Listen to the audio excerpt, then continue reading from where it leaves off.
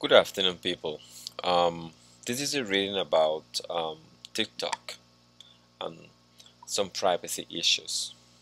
Um, I'm gonna read this text so that you have the pronunciation of it, right? I'm gonna articulate and I'm going to pronounce it as clearly as possible. Please, just listening to this reading. Um, Also, I would like you to take notes when you read this because it's gonna be on Edmodo. I want you to take notes. I want you to summarize some key information about this reading. Um, because the quiz in the quiz I have included some uh, important questions um, related to the reading. The quiz about this reading is 10 questions. So uh, pay attention also to the pronunciation of this reading. Um, Professor Karen North studies social media at the University of Southern California. She also has two teenage kids at home. She told her kids they could have any application or app on their phones except TikTok. Young people love widely popular app for making quick, funny videos. Yet, North and others worry. North's reason is that their data is being collected by a company that doesn't have to follow US privacy laws. These laws protect a person's information about their age, email, likes, dislikes, and other data. TikTok is owned by ByteDance, which is a Chinese company. Should the Chinese Communist government demand data be handed over, ByteDance would have no choice but to agree, says North. Communism, one way of thinking about a government's role in the economy, is a system where the government controls almost everything. However, TikTok denies this. It said it stores data in the US and Singapore. If asked by the Chinese government to hand over data, TikTok says it wouldn't do so. President Donald Trump said he would sign an order blocking TikTok from operating in the United States.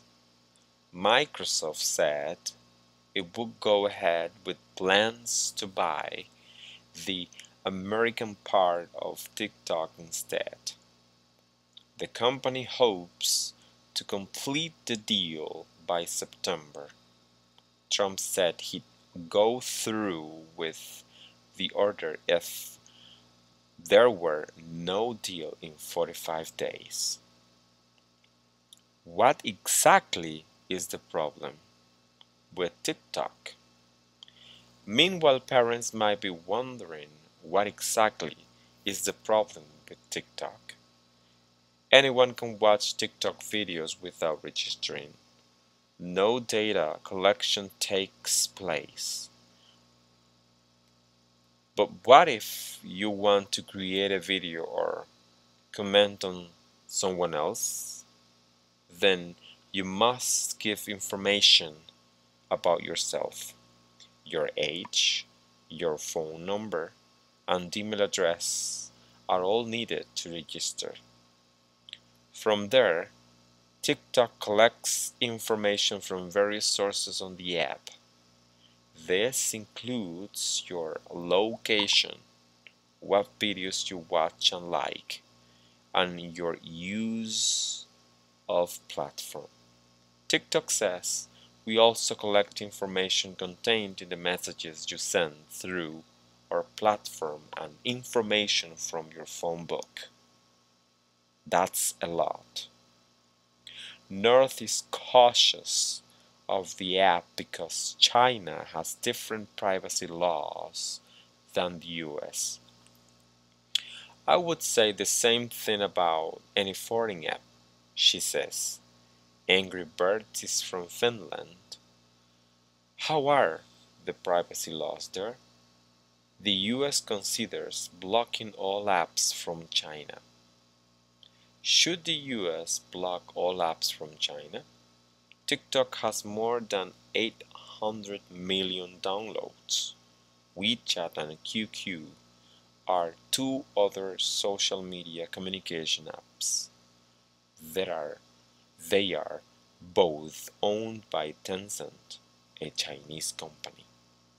In early August, United States Secretary of State Mike said all untrusted Chinese apps should be taken out of US app stores.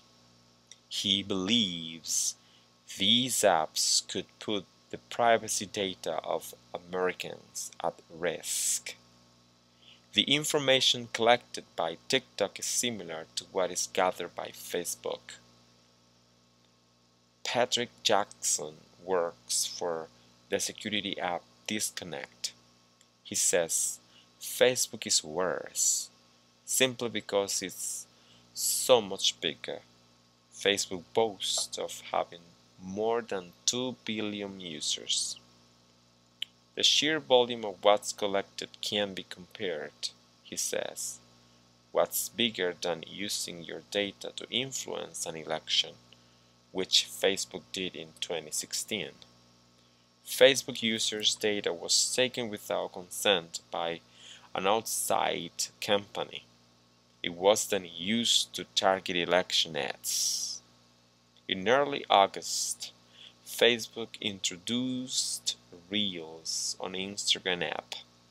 It works the same as TikTok.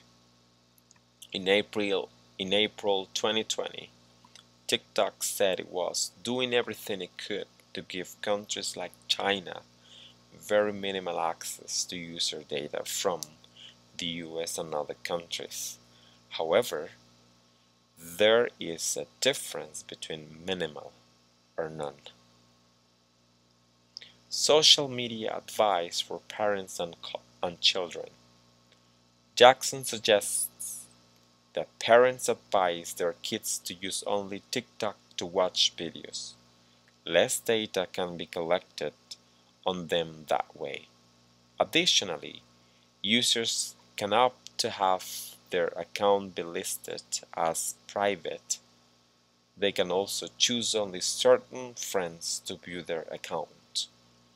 North says she let their kids download TikTok if the Microsoft deal goes through. If they own it, they have the data on US servers and follow US laws. And I'm fine with it, she says. I'm just giving the pronunciation of all this written. I want you to read it.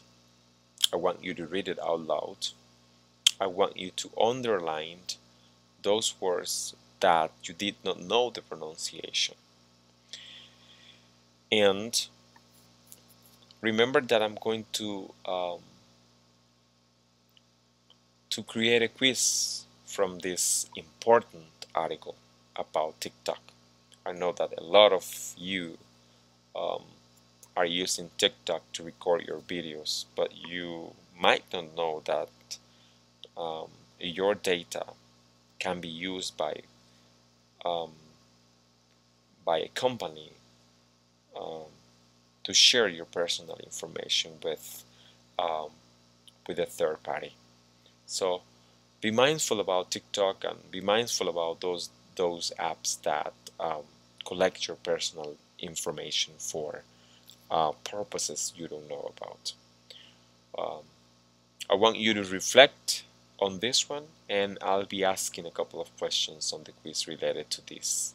I want you to read it critically, analytically, right?